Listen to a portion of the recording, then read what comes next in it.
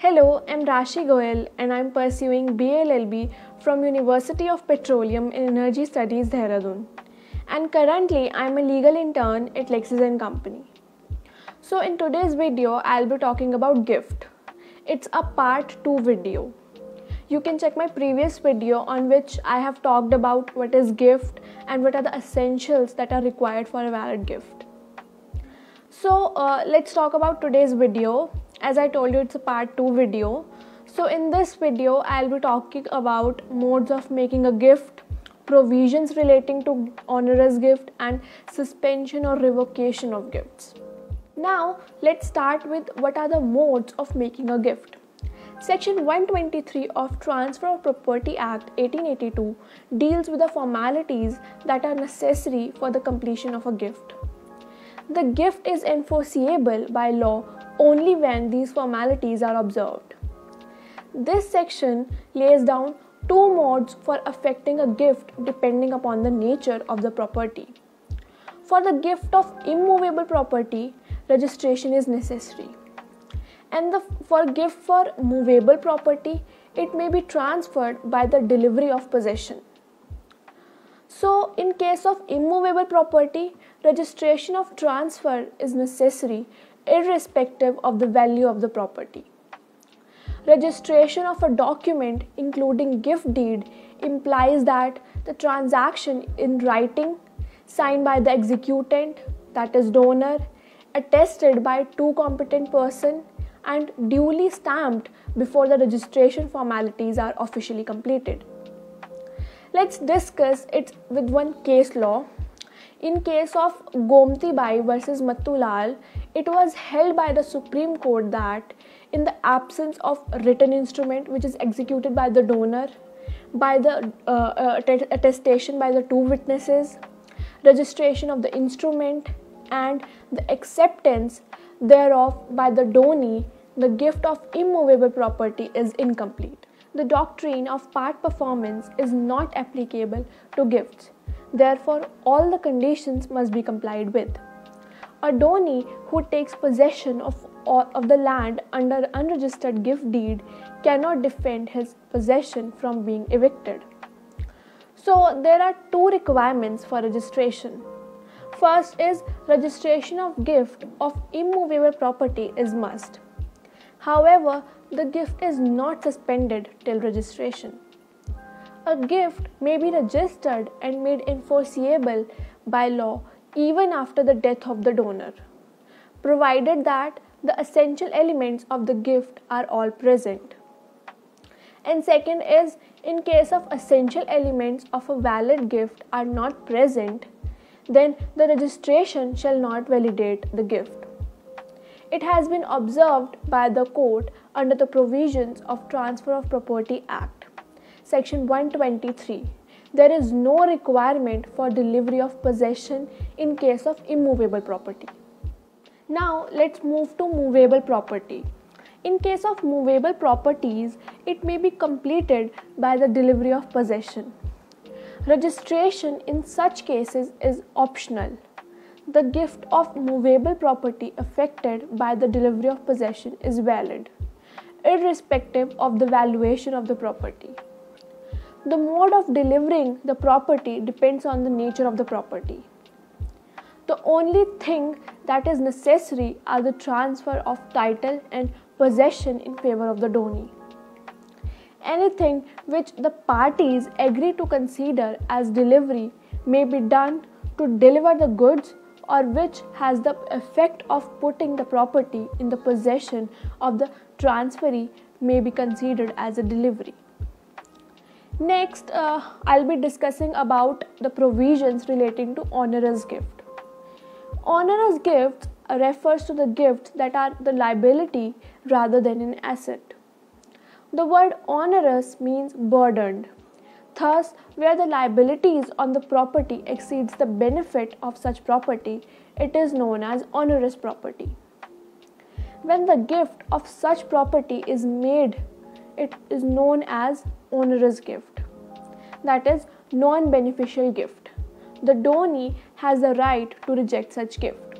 Section 127 of the Act provides that if a single gift consisting of several properties, one of which is an onerous property, is made to a person, then that person does not have the liberty to reject the onerous property and accept the other property. This rule is based upon a principle which says that one who accepts the benefit of the transaction must also accept the burden of it. Thus, when two properties, one is onerous and other is prosperous, are given in a gift to a donee in the same transaction, the donee is put under the duty to elect. He may accept the gift together with the onerous property or reject it totally.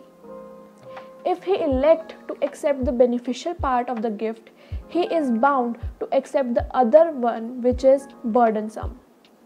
However, an essential element of this section is a single transfer.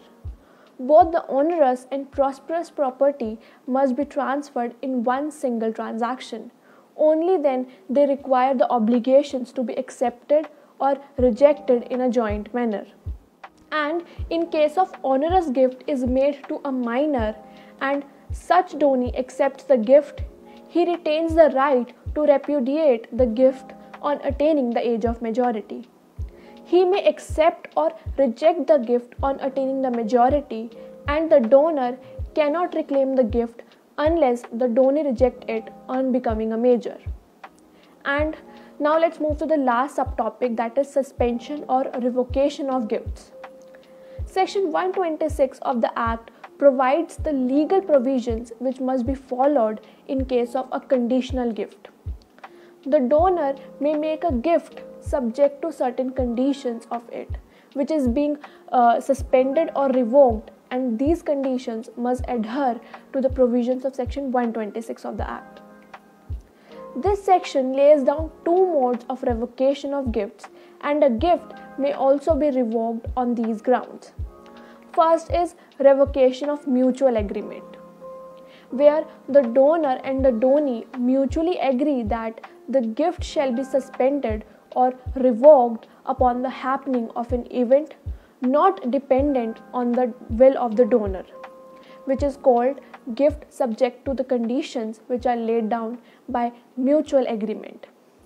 It must contain certain essentials, that is, the conditions must be expressly laid down. The condition must be part of the same transaction. It may be laid down either in the gift deed or in a separate document which is being the part of the same transaction. The condition upon which a gift is to be revoked must not depend solely on the will of the donor. Such condition must be valid under the provisions of the law given for conditional transfer. For example, a condition totally prohibiting the alienation of the property is void under Section 10 of the Transfer of Property Act. The condition must be mutually agreed upon by the donor and the donee. And the last is gift revocable at the will of the donor is void even if such condition is mutually agreed upon. Second is revocation by the rescission of the contract. Gift is a transferor. It is thus preceded by the contract of such transfer. This contract may either be expressed or implied. If preceding contract is rescinded, then there is no question of subsequent transfer to take place. Thus, Section 126 of the Act says that a gift can be revoked on any grounds on which its contract may be rescinded. For example, Section 19 of Indian Contract Act makes a contract voidable at the option of the parties whose consent has been obtained forcefully by coercion, undue influence, misappropriation, or by fraud. Thus, if a gift is not made voluntarily, that is, the consent of the donor is obtained by fraud, misappropriation, undue influence, or by force, the gift may be rescinded by the donor. The option of such revocation lies with the donor and cannot be transferred. But the legal heirs of the donor may sue for the revocation of such contract after the death of the donor. The limitation for revoking a gift on the grounds of fraud, misappropriation, etc. is 3 years from the date of which such facts come to the knowledge of the plaintiff, that is, donor. The right to revoke gift on the coercion, force, or undue influence, then it is lost when the donor ratifies the gift either expressly or by his conduct. Thank you everyone for watching my video. I hope you like it, and if you did, please give it a thumbs up and share it with your friends and family. And don't forget to let me know your feedback in the comment section. Stay home, stay safe, stay healthy.